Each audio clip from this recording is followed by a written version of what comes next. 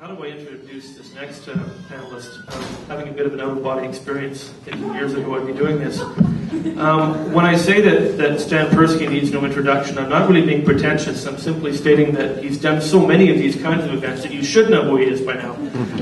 Public intellectual, author of so many books. I like to think of there are three or four phases. The political books, the Son of Socrat and Fantasy Government series, the Boyopolis Trio, as I call it, Buddies, Autobiography of a Tattoo, and then we take Berlin. And then these sort of more recent ruminative philosophical books about everything from sex to writing to education and everything. And I think I'm happy to call him a friend and mentor as well. So, Stan.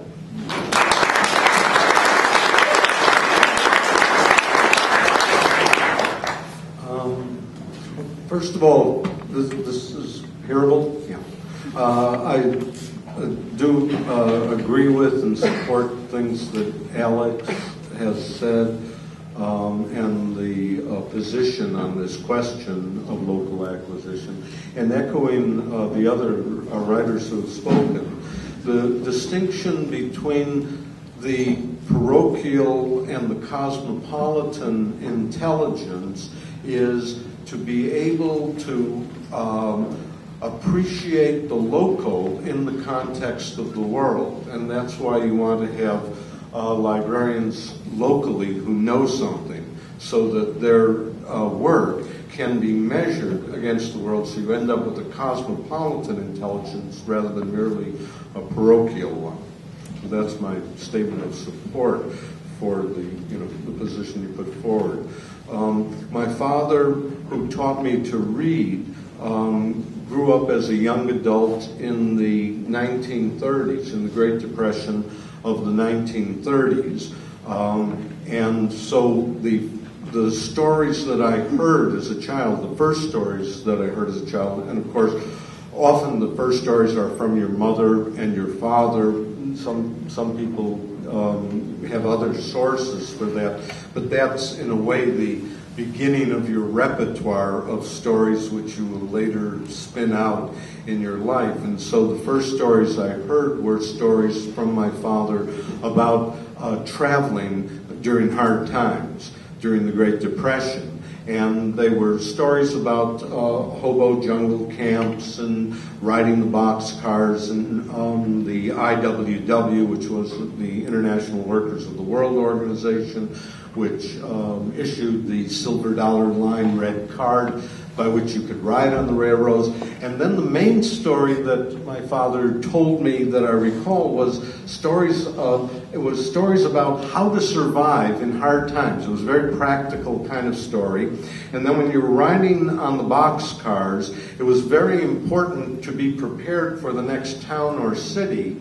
And so what you should do is you should have a clean set of clothes on you, and then you should wear coveralls that buttoned up to the neck because you got dirty riding on the boxcars. And then when you rolled off the boxcar carefully and you arrived at the town, then you could take off your coveralls and you'd be dressed in clean clothes and you'd be completely presentable for purposes of getting meals or possible work or all of that. And then what you did when you got to the city or the town is you could go to the library and you could sit in the library all day, and it was warm in the library, and you could do the greatest thing possible, which was to read books in the library. And so my first image of the library in my mind was the library as a refuge in hard times. We're still in the hard times. I take it that everybody here appreciates the connection to the present. in all of that. I'm very fond of this particular library, which was made by Moshe Safdie, the architect. And when it was proposed in Vancouver, there was a lot of controversy in the architectural community, and there was a great deal of snootiness and looking down one's nose on the part of many people who didn't like it at all. But when I saw the very first picture of it in the newspaper, I thought it was terrific, because Moshe Safdie understood that a library is a fantasia, and this building was constructed as a fantasia. And when people that I know come from out of Vancouver to visit Vancouver, the one building that I take them to is to see the public library, because it's such a distinctive place.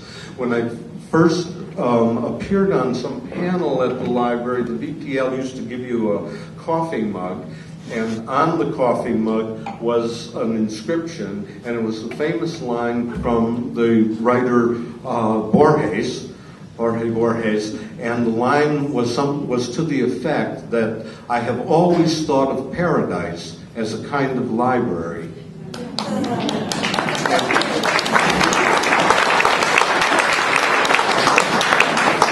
Finally, I just wanted to, since his name has been invoked, Alberto Mangel has a book called The Library at Night, which is a very good book about the library, and I just wanted to read this, also to add a few more lines of Alberto to the air tonight, and it's where he says, outside of theology and fantastic literature, few can doubt that the main features of our universe are its dearth of meaning and lack of discernible purpose. And yet, with bewildering optimism, we continue to assemble whatever scraps of information we can gather in scrolls and books and computer chips on shelf after library shelf, whether material, virtual, or otherwise, pathetically intent on lending the world a semblance of sense and order, while knowing perfectly well that, however much we like to believe the contrary, our pursuits are sadly doomed to failure. On that happy note, thank you.